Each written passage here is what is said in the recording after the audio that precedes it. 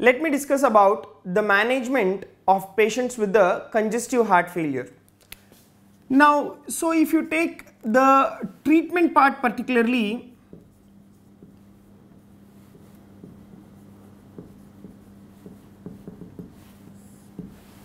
so in the treatment point of view, remember, before giving the medical management, lifestyle modifications are very important in patients with the congestive heart failure. Now, what are those lifestyle modifications? The first is the physical and as well as emotional rest.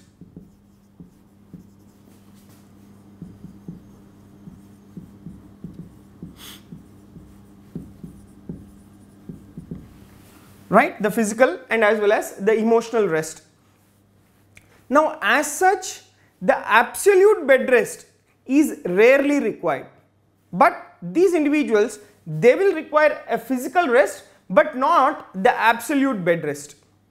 And for the emotional rest, what we have to prescribe is, we have to prescribe a small doses of tranquilizers.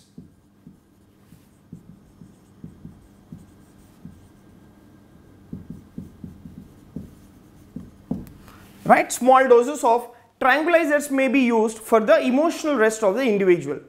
Next, the other and very much important is the correction of obesity.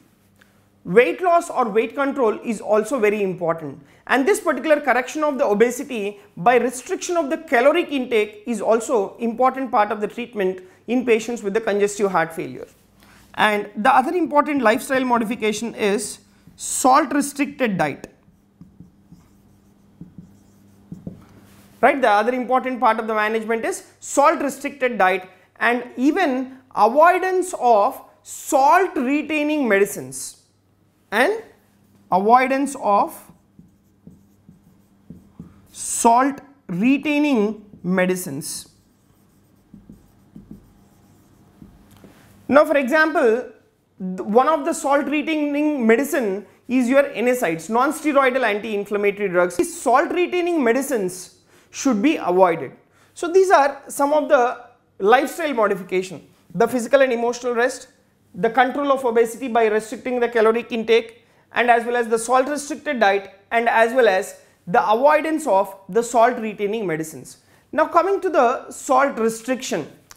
Now remember, in a normal diet, right, in a normal diet, the amount of salt will be 6 to 10 grams of sodium chloride. Right? Remember, in a normal individual, the salt intake, it is around 6 to 10 grams per day of your sodium chloride. Now, in patients with the heart failure, the salt restriction has to be done. So, with severe heart failure, or whether the individual is having a more severe heart failure, what should be the salt restriction is, it should be around 0.5 to 2 grams per day. Right, depending upon the severity of the heart failure, the salt restriction has to be done. So it should be around 0.5 to 2 grams per day. And the next and foremost important is, in an individuals with most severe cases,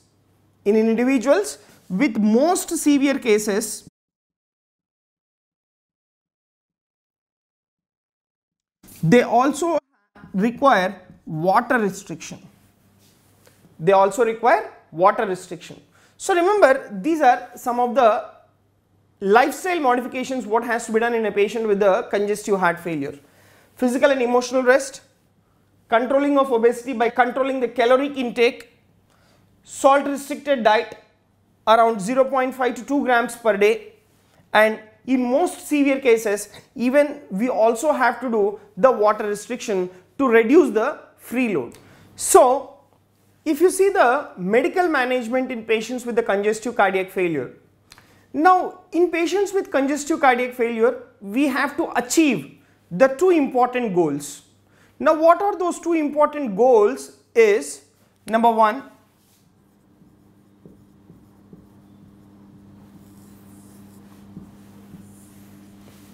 right, number one, it includes the relief of the congestive symptoms, right, it includes the relief of the congestive symptoms and to improve the cardiac contractility, right. So the first and foremost is to relieve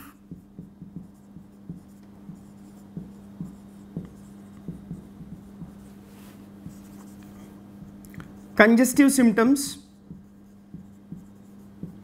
and increase the contractility of the heart. Now what do you mean by these congestive symptoms? Because of the left heart failure we are having the pulmonary congestion, because of the right heart failure we are having that systemic congestion.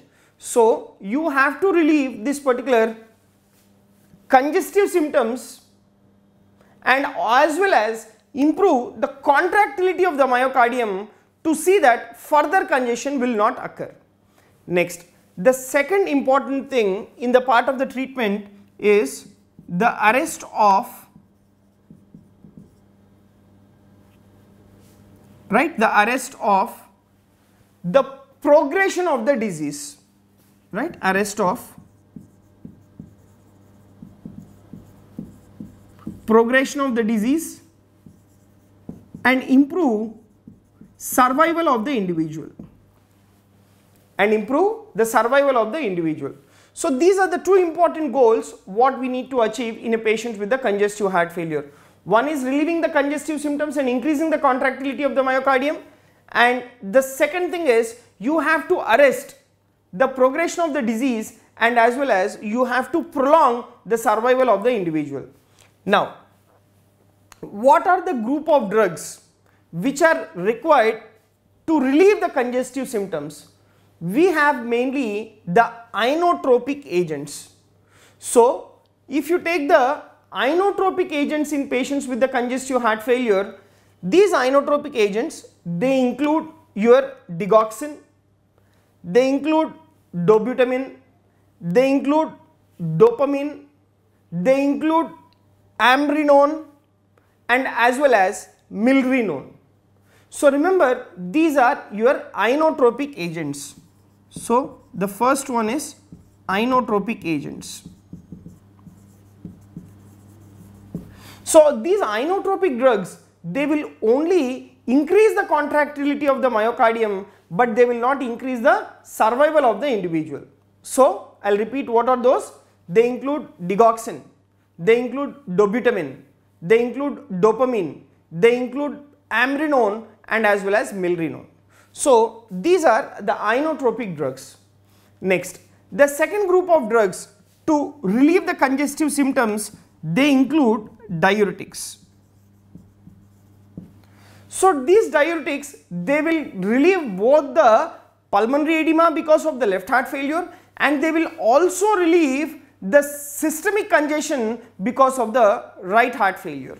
So the examples of these diuretics which are used in patients with the congestive cardiac failure, they include the loop diuretics like furosemide. So furosemide is a very important drug that need to be given in patients with the congestive cardiac failure to relieve the congestive symptoms. And the other diuretics, they include the thiazide diuretics, and then we have the hydrochlorothiazide and as well as the metolazone. So these are the diuretics what we use in patients with the congestive cardiac failure to relieve the congestive symptoms. Next, the other group of drugs required are the vasodilators. Now remember, this particular vasodilators will reduce the afterload on the heart and thereby they will try to improve the contractility indirectly. Now what are those vasodilators which will reduce the afterload on the heart? They include the AC inhibitors, angiotensin receptor blockers, hydralazine and as well as the nitrates. So remember, these are your vasodilators, that is AC inhibitors, angiotensin receptor blockers, nitroglycerin and as well as hydralazine. All these drugs, what they will do, they will cause arteriolar vasodilatation and thereby they will reduce the afterload on the heart. Next, the other group of drugs which are useful for relieving of your congestive symptoms include your beta blockers. Remember, this particular beta blockers, what they will try to do is, they will try to reduce the contractility of the myocardium. Now, in patients with the heart failure, already the heart is in a failure state where the contractility of the myocardium is completely lost. But if we go back to our compensatory mechanisms, like what did we discuss in the compensatory mechanisms? In the compensatory mechanism, we have discussed that there will be activation of the sympathetic nervous system, right? Because of fall in the blood pressure of an individual, in order to compensate that fall in the blood pressure, there will be activation of the sympathetic outflow. Now, once the sympathetic outflow is increased, that will try to increase the myocardial contractility. That means when the sympathetic outflow is increased, that will try to increase the myocardial contractility and myocardial oxygen demand. So, activation of sympathetic nervous system is only useful transiently in patients with congestive cardiac failure. But in long term, these compensatory mechanisms are very much harmful in patients with the congestive cardiac failure. So, in order to neutralize that activation of the sympathetic nervous system, we use this beta blockers. Remember, the important beta blockers in patients with congestive cardiac failure, they include bisoprolol, they include metoprolol, and as well as carvedilol. These three beta blockers, bisoprolol, metoprolol, and as well as carvedilol, these are very important beta blockers in patients with the congestive cardiac failure. So remember, in order to relieve the congestive symptoms and increase the contractility, we require inotropic drugs, diuretics, vasodilators, and as well as the beta blockers.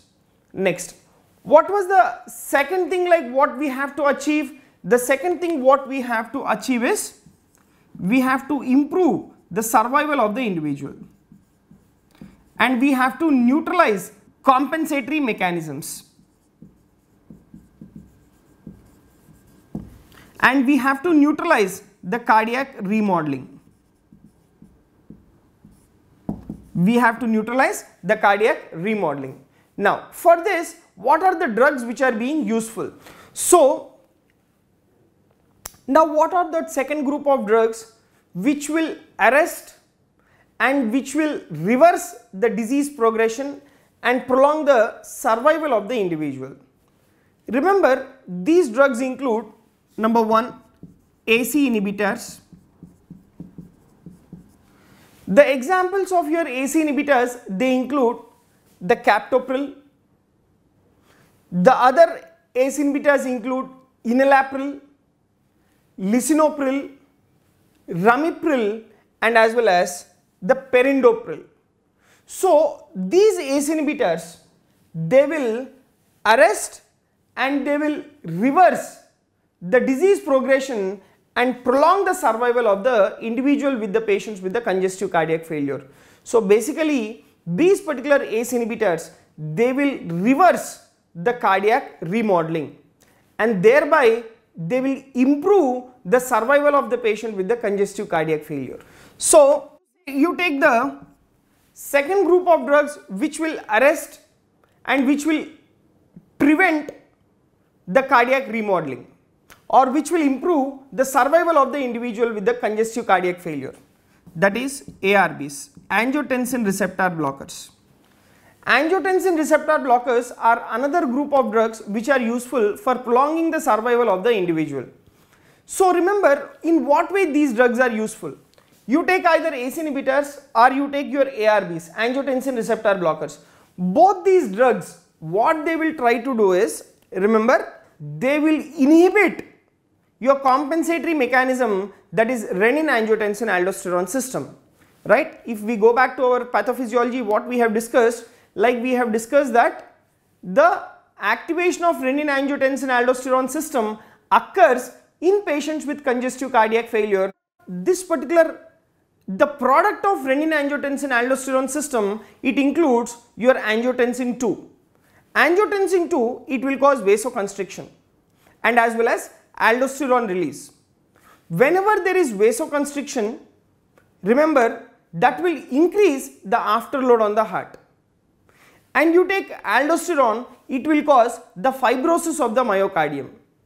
So both these products, that is the vasoconstriction which is occurring because of angiotensin 2 or aldosterone which is being released from the angiotensin 2, both of these, they will reduce the survival of the patient. So you have to inhibit that particular renin angiotensin aldosterone system. Now how will you inhibit that renin angiotensin aldosterone system? With the help of either ACE inhibitors, and in those individuals who are not tolerating the ACE inhibitors, for them you have to give angiotensin receptor blockers. Now what is the reason why the ACE inhibitors cannot be tolerated? One of the very important adverse effects with ACE inhibitors is the cough, dry cough. So if the individual is unable to bear this particular dry cough, then these individuals have to be given the ARBs, that is angiotensin receptor blockers. Now, and even wherever there is contraindications for the ACE inhibitors, you have to give this particular ARBs. Now for example, you take in case of pregnancy or you take in case of bilateral renal artery stenosis, the ACE inhibitors, they are contraindicated, right? Now you see the ARBs. Now what are the examples of the ARBs which are given in a patient with the congestive cardiac failure? These ARBs, that is angiotensin receptor blockers, they include losartan, they include candesartan, they include irbesartan. So losartan, candesartan and as well as irbesartan, these are some of your angiotensin receptor blockers. Next, the third group of drugs which will improve the survival is your aldosterone antagonists.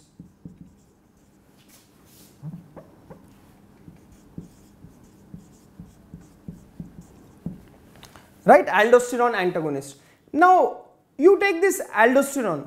Remember, aldosterone will cause the cardiac fibrosis or myocardial fibrosis. That means this particular aldosterone, whichever is being released as a part of your activation of renin angiotensin aldosterone system, it will cause cardiac remodeling. Now if you want to prevent that particular cardiac remodeling, you have to give this aldosterone antagonist. And this aldosterone antagonist, mainly they include the spironolactone and as well as eplerenone. These two are your aldosterone antagonists which will improve the survival of the patient. Next, the fourth group of drugs which are given in patients with the congestive cardiac failure, they include beta blockers. Right, they include beta blockers. So remember, beta blockers also will improve the survival of the patient. Right? How do the beta blockers improve the survival of the patient? Beta blockers, they are useful for mainly neutralizing the increase in the sympathetic outflow. So whenever the sympathetic outflow is being neutralized, the myocardial oxygen demand will be reduced. So once this myocardial oxygen demand is reduced, the survival of the patient will be increased. Right? So these beta blockers, remember the important beta blockers, they include bisoprolol, they include metoprolol and as well as carvedilol. So these are the drugs which will improve the survival of the patient with the congestive cardiac failure. Number 1, ACE inhibitors, ARBs, aldosterone antagonists and beta blockers. Remember, digoxin will not improve the survival of the patient. Digoxin will only increase the cardiac contractility, but it will not improve the survival of the patient. Only these are the group of drugs which will improve the survival of the patient in congestive cardiac failure.